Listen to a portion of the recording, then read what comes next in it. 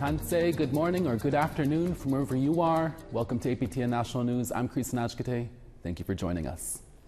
An elderly man from the Pinaymootang First Nation north of Winnipeg has some long-awaited news. Over half a century ago, he was convicted of murder. Now he was granted a new trial. With more on this, here's T.R. Wheatley. These lawyers from Innocence Canada are happy this day has arrived. Their client, Clarence Woodhouse, was granted a new trial 50 years after he was sentenced to life in prison with 3 other First Nations men for killing Ting Fong Chan while he was walking home in Winnipeg. James Lockyer is a lawyer with Innocence Canada. He's been working on this case. That's off his criminal record, and he's facing a new trial for it. We're confident that the Crown will agree that he should be acquitted at his new trial. Last year, Brian Anderson and Alan Woodhouse were acquitted of the same murder. Clarence's brother Russell was also convicted, but he died in 2011. The killing in question happened in July 1973. Woodhouse and the others always maintained their innocence and say they were forced to sign confessions. The problem, none of the men from Pinaymootang in central Manitoba could understand English, as they were all Saulteaux speakers. On top of that, Woodhouse and the others say they were assaulted by Winnipeg police. They also faced an all-white jury. We talked to Manitoba about trying to isolate and identify other cases of wrongful convictions of Indigenous men and women back in that era. Lockyer said back then the justice system was not favorable and often racist. APTN reached out to Manitoba's Justice Minister for comment, but as of airtime, their request was not answered. Woodhouse and his family received the big news before the long weekend. However, there hasn't been a date set for the new trial. In the meantime, Woodhouse has been out on bail while Justice Canada considered his case. He is living in Winnipeg with his son and 5 grandchildren. T.R. Wheatley, APTN National News, Winnipeg. After 3 years, the Pinaymootang Cree Nation in northern Manitoba will present its findings of their ground-penetrating radar investigation today. The search happened at the site of the St. Joseph Residential School, also known as the Cross Lake Indian Residential School. Pinaymootang Cree Nation, along with Saskatoon-based company Axiom Group, began the search in 2021 and concluded it 2 years later. Investigators said they were aiming to uncover evidence related to the residential school and Indigenous students who never came home. St. Joseph's Residential School opened in 1912 and was run primarily by the Roman Catholic Church and was the primary residential school in northern Manitoba. It was destroyed by a fire and rebuilt and then closed in 1969. A press conference will be held at Pinaymootang at 2 p.m. today with Chief David Monias for council chiefs and residential school survivors. We will bring you more updates on this in our evening APTN National Newscast and on our website at aptnnews.ca. The Tk'emlúps Secwepemc First Nation in Vancouver's Roman Catholic Archdiocese have released the details of a sacred covenant. It lays out the next steps as work continues to confirm the existence of possible unmarked graves at the former Kamloops Indian Residential School. As CTV's Ben Milger reports, the Archbishop also spoke out against those who deny this painful history. It has been more than 3 years since the Tk'emlúps Secwepemc announced the discovery of 215 possible unmarked children's graves at the site of the former Kamloops Indian Residential School. The First Nation is now weighing whether more intrusive investigative techniques are warranted. And whether through, that's going to be through the extraction of DNA, exhumation, and or other steps. We know that these are, more intrusive steps, but also a disturbance of remains, may be taken to find that truth. The Roman Catholic Archdiocese of Vancouver has committed to help with that work. At a Wednesday news conference, it shared details of a sacred covenant with the First Nation, which was signed on Easter Sunday. It promises to provide world-renowned experts using the latest technology to assist Tk'emlúps Secwepemc investigators. To help them get the answers to questions that they deserve. We respect that they have so much work to do within their communities, and we stand ready, as always, to follow their lead. Some have sought to discredit the First Nation in the years since the announcement of the possible unmarked graves, including the head of the Catholic League, one of the largest religious organizations in the United States. It doesn't sit well with Vancouver's Archbishop.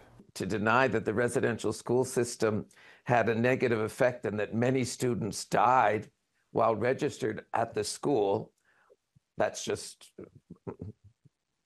he's just wrong. The Tecumloops to Secwepemc say not all the details have been made public, and there's a reason for that. Our investigative findings and our investigative steps are currently being kept confidential to preserve the integrity of the investigation. The First Nation says further details will be announced when it decides how to proceed with next steps. Ben Milger, CTV News, Vancouver. And if you are triggered by these stories, the National Indian Residential School Crisis Line is available for survivors and others who might need support. That number is 1-866-925-4419. First Nation leaders are set to gather in Montreal next week for the Assembly of First Nations Annual General Assembly. The agenda includes updates on First Nations policing and the investigation and audit of the AFN's financial and management policies. There are also currently more than 70 resolutions for leaders to vote on. Our Dennis Ward brings us an update. One of the resolutions coming to the AFN-AGA could change the way a national chief is elected. Last December, it took 2 days and 6 ballots for Cindy Woodhouse-Nepenak to meet the 60% of ballots cast threshold. Next week, a resolution looks to address national chief election voting deadlocks. If passed, when there are only 2 candidates remaining, the chief electoral officer shall announce one last ballot will be conducted, and the candidate with the most votes shall be declared the winner, even if that candidate does not reach the 60% benchmark. The same resolution would also see a big jump in the amount of money a candidate can spend during a campaign, jumping from $35,000 to $100,000. Another resolution calls for an independent inquiry into the deaths of Rebecca Contois, Morgan Harris, Mercedes Myron, and Buffalo Woman. The inquiry would be conducted by First Nations commissioners and would have a specific focus on the Winnipeg Police Service and Province of Manitoba's initial and ongoing efforts to investigate and locate the missing women. The AFN-AGA will still be taking place as a verdict in the Jeremy Skibitsky trial comes down on July 11th. There are other resolutions that call for addressing the chronic underfunding of education, a shortfall the AFN has identified as $28 billion, and one that would, quote, reaffirm the rejection and denouncing of illegitimate rights assertions of the Métis within BC, Ontario, and Labrador. There's also a call to rescind previous resolutions dating back to the 1980s in support of the extradition of Leonard Peltier to Canada. The resolution makes reference to the role Peltier is alleged to have played in the interrogation of Annie Mae Pictou Aquash and Peltier's public support of her convicted killer. Peltier's latest bid for parole on his 2 first-degree murder convictions was denied on July 2nd. The AFN-AGA gets underway on July 9th. Members of the Kihiwin Cree Nation in Alberta voted on changes to their election laws yesterday. APTN's Chris Stewart spoke to one band member who was concerned some of the changes are not for the better. Tyler Youngchief is a band member of Kihiwin Cree Nation, now living in BC. He says that he has serious concerns about Wednesday's vote by band members to make changes to their election code. The changes would now allow chief and council to run in as many consecutive terms as they want. The current law only allows 2 consecutive terms. The proposed changes doesn't mention any term limits. One of the reasons why a new election law was created in 2017 was because we wanted to avoid career politicians. That's why we instituted a 2-term limit. And currently our chief and 4 other councillors have served their second. So they are well aware of what the requirement was. And to open up the idea of changing that with 3 months left in their term, you know, to me, that's a manipulation of the way the system is supposed to be set up. Another change to the law would allow band members to be the electoral officer. A change Youngchief says could invite favoritism. that's the whole point of rule of law, is to have a bipartisan person in that area, so we can't have a potential corrupt election process. And with this new changes to this election law, it opens it back up to have a band member as the EO, and then it opens it up for chief and council to appoint 3 band members as an appeals tribunal. So you can't tell me that's not heavily favored. He says 2 weeks' notice of the vote is not enough time for people to make up their minds on the proposed new changes. I actually work as hard as I can to inform as many members as I know, either on reserve or off reserve, about the changes that are proposed. And I've worked hard in my spare time doing that, so to allow them the chance to have an informed vote. Chief Trevor John and councillors were not at the band office when APTN visited for comment last week. Today, APTN was told they were in meetings off reserve. The vote to amend the Electoral Code takes place tomorrow. The election is expected September 29th or earlier. Chris Stewart, APTN National News, Key Win, Cree Nation. We're always looking for new story ideas like the one you just saw or any other stories coming up on the calendar. Here's how you can get a hold of us. If you have a story you want to share, send us an email to news@aptn.ca. To read and watch our stories you may have missed, go to aptnnews.ca. You can find us online on your favorite social media sites, including TikTok, LinkedIn, and X. And you can watch this newscast from anywhere on your phone on YouTube. Make sure to hit the follow and like APTN News button to join the conversation and see our latest stories. After many years, 3 First Nations in Manitoba will finally have a seat at the decision-making table when it comes to commercial forestry. Stick around, we'll be right back.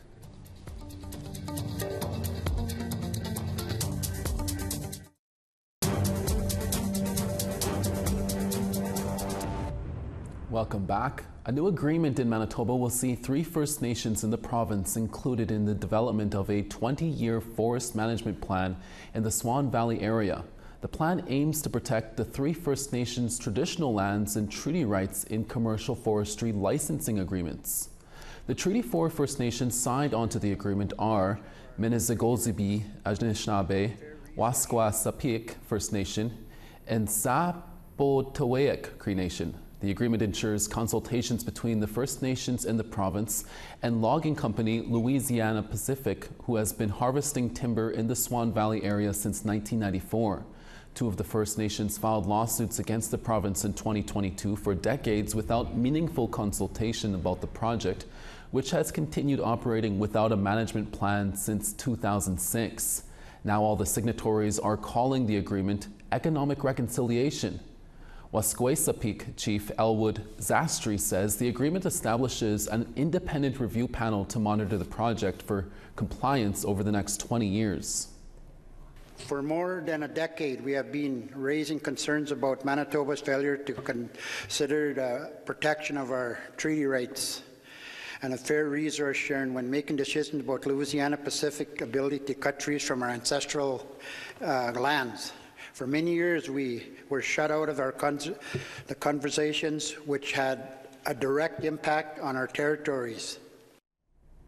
With each passing year, Indigenous people continue to move forward on sovereignty and reclamation, including for our ceremonial medicines. The First Nations University of Canada in Regina, Saskatchewan has been producing natural tobacco, free of any chemicals and only for ceremonial use. Tyrone Perot with the First Nations University went to find out more and brings us this story. Just consider it just like gold. The First Nations University of Canada is taking a novel approach to producing tobacco for ceremonial purposes.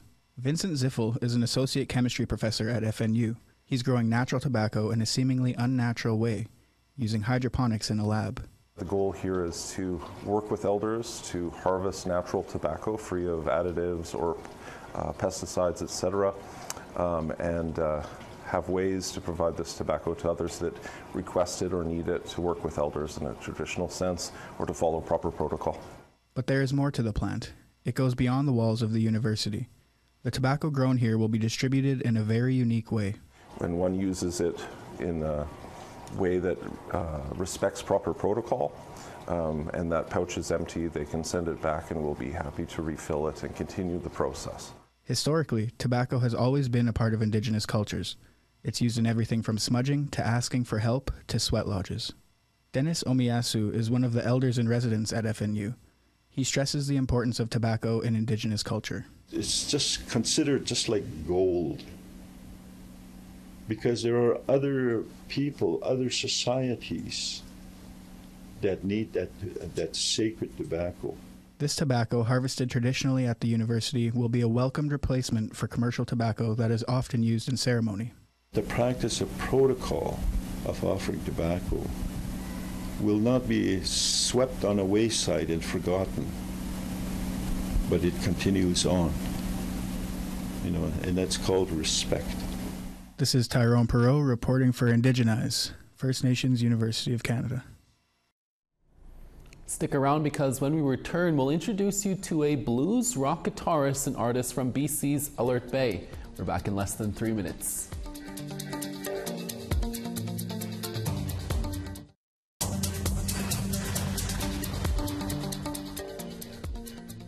Over on the East Coast, St. John's 13, Charlottetown 28. The Grand River 11, Hujuac 20. Val-d'Or 24, Saguenay 25. Sarnia 30, Peterborough 28. Rainy and Sioux Lookout 23, Timmins 24. Thompson 25, God's Lake 24.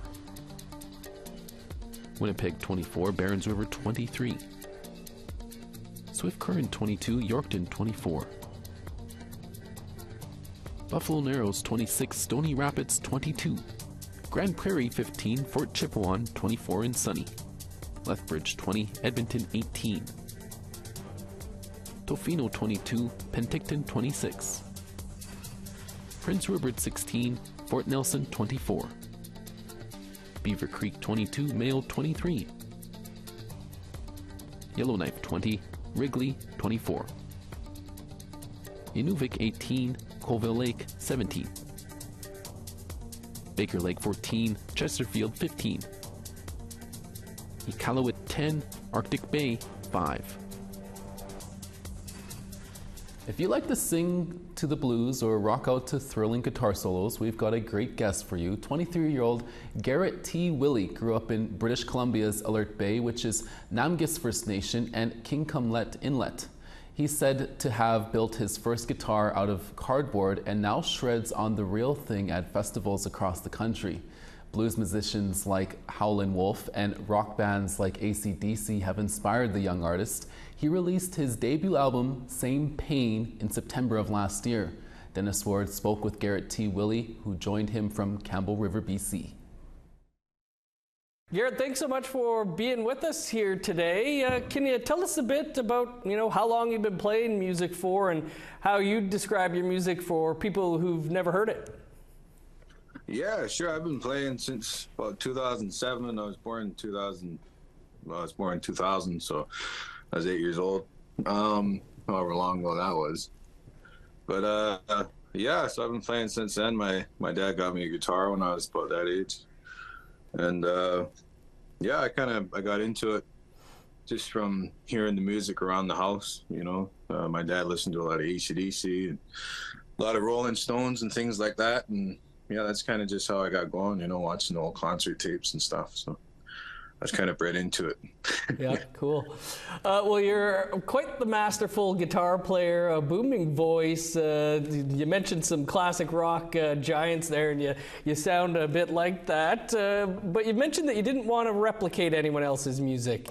Why is it important for you to say as a rock and blues musician? Yeah, so,